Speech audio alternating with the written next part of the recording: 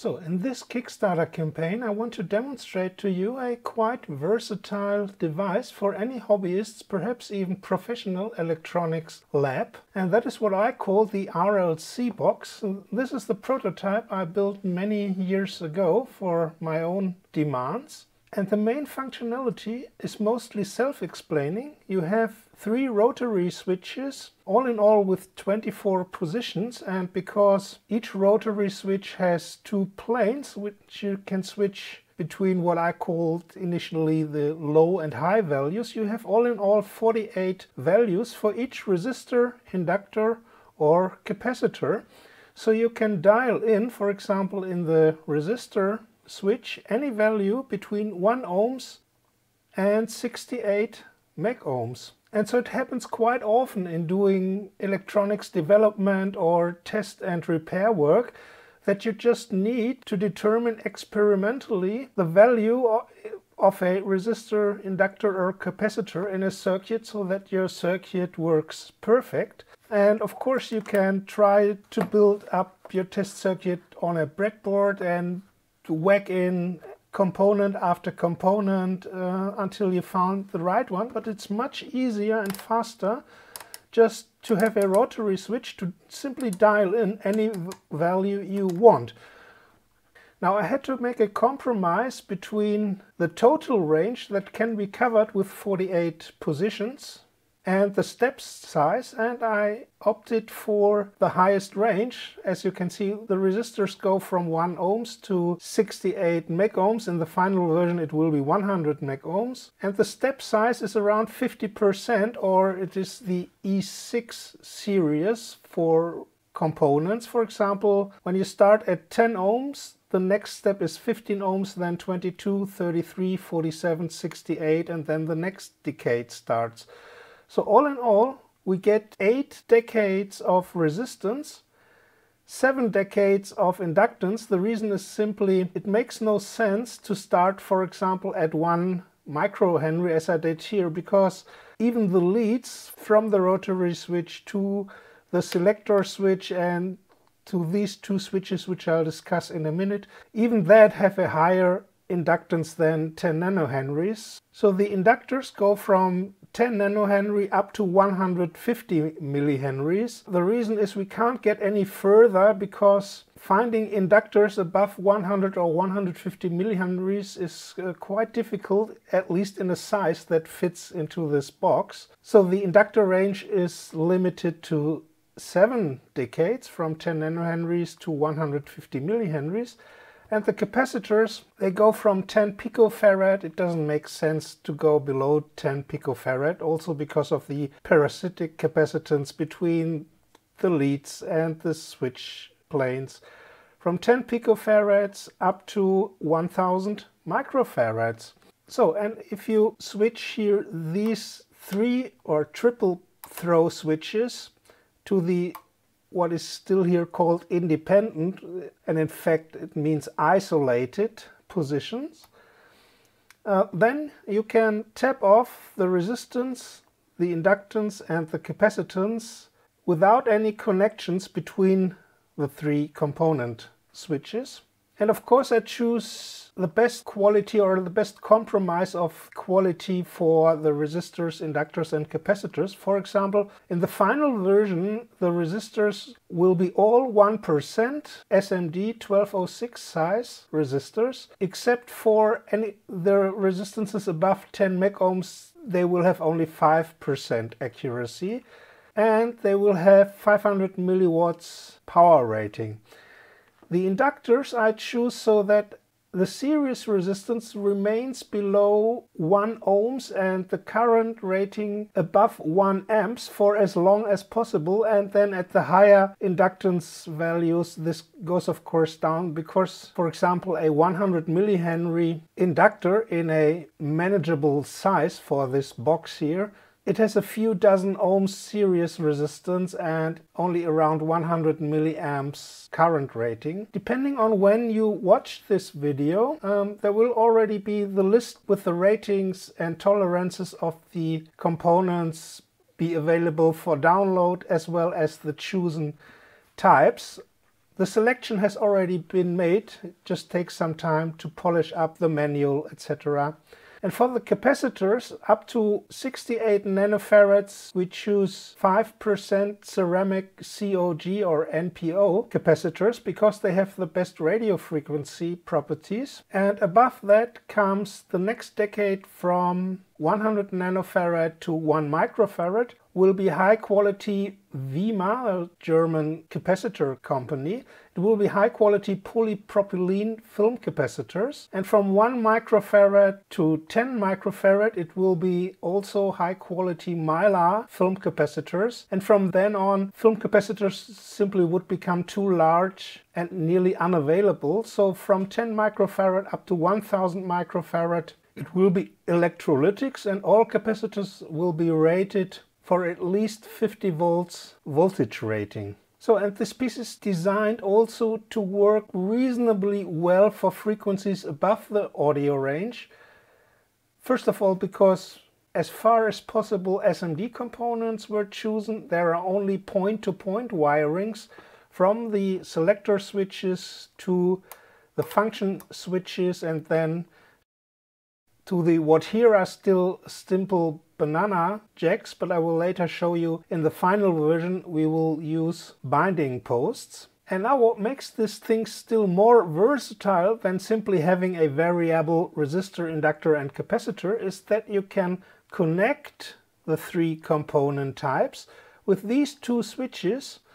As you see now they are still in the position independent, which means each component is disconnected from its neighbors.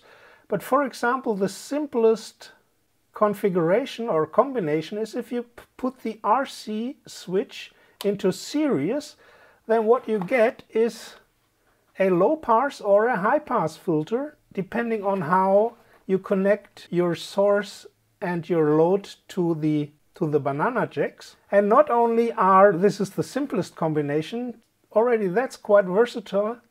You quite often have to determine the cutoff frequency of a high pass or low pass filter experimentally, and this goes just with the turning of a switch, or in that case of two switches, to find a suitable combination. But because we also have an inductor, much more combinations are possible. And as you can see, for example, one is a bandpass filter. I'll refocus this a bit. Excuse me for the crude printing here. This is nearly 10 years old and started as a hobby project. Here on the back, for example, I've already printed the original component values, including the parasitics. For example, the quality factor of the inductors, etc. And so we can, because we have the inductor and we can choose nearly every possible combination of the three components, we can also build not only 6 dB high pass and low pass filters, but also 12 dB high pass and low pass filters, as well as band stop and band pass filters, and we can build series and resonant RLC tank circuit. So any useful combination of these three components is manageable just with the push of these two 3-throw or triple throw switches.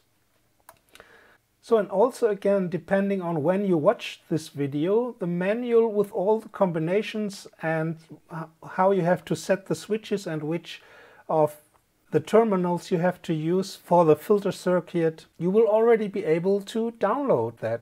And the version that you will later be able to buy from this Kickstarter campaign is already fully designed.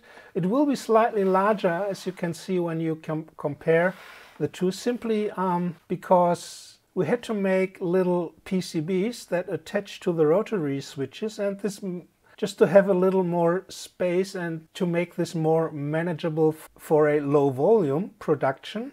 So this will be the face, as you can see, the face of the enclosure of the box. As you can see, later will all completely be open source hardware. So after the campaign has successfully finished, you will be able to download all the files. And the only thing that is missing here are the component values here. So there will be two versions available. The standard version will have these binding posts instead of the simple banana jacks in my prototype. And there will be a kind of high-end version which will use these high-quality Hirschmann binding posts, even with gold plating. These are the standard ones, but in the high-end version you will get them gold-plated, as well as a gold-plated cover PCB, because this is only a printout here. In fact, the finished product will have a PCB as the top cover, and the PCB will have gold-plated traces and connections in the high-end version. But the proof is of course in the pudding, and so let's make a demonstration with the prototype of an RLC notch filter. You can see in the background a simulation with LT-Spice with the value I've already dialed in, 10 ohms for the resistance, and the paralleled inductor and capacitor will have 100 microhenries and 100 nanofarad.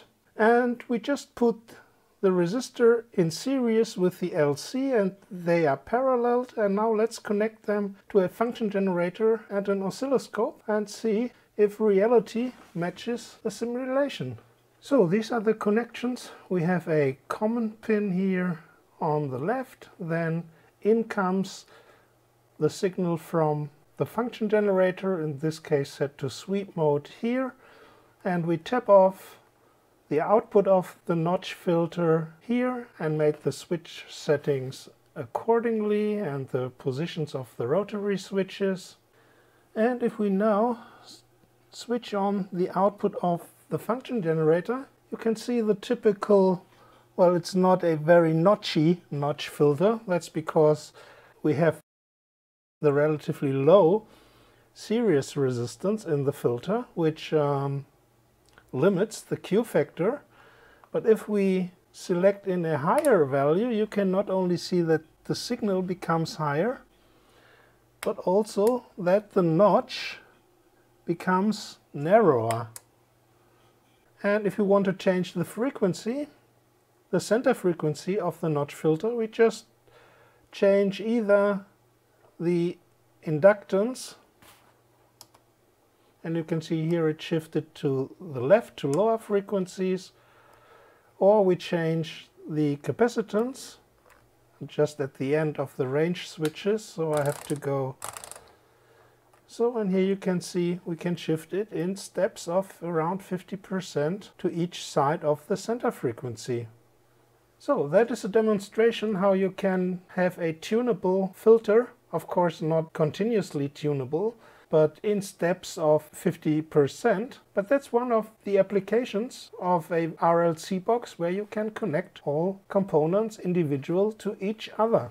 So, and finally, all the design has already been made. The distributors have been chosen, the case has been chosen, the PCBs have been designed and tested, so you can be pretty sure that you will get a working device, because it's not such a complicated design. But nevertheless, the components alone cost nearly 100 euros, because it are all high quality components from reputable manufacturers like Vima for the capacitors or Fastron for the inductors. But I think the usefulness of this RLC box is worth the not so low price.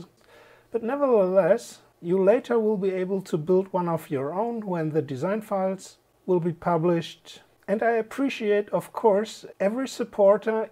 If you want to support the project with 5 euros just to get it going, or if you buy one of the RLC boxes. So during the campaign and later, I will publish 1 or 2 more videos about what you can do with the RLC box, demonstrating some lesser known configurations of resistance, inductance and capacitance. And so anyway, thanks for watching, and I hope you support the project.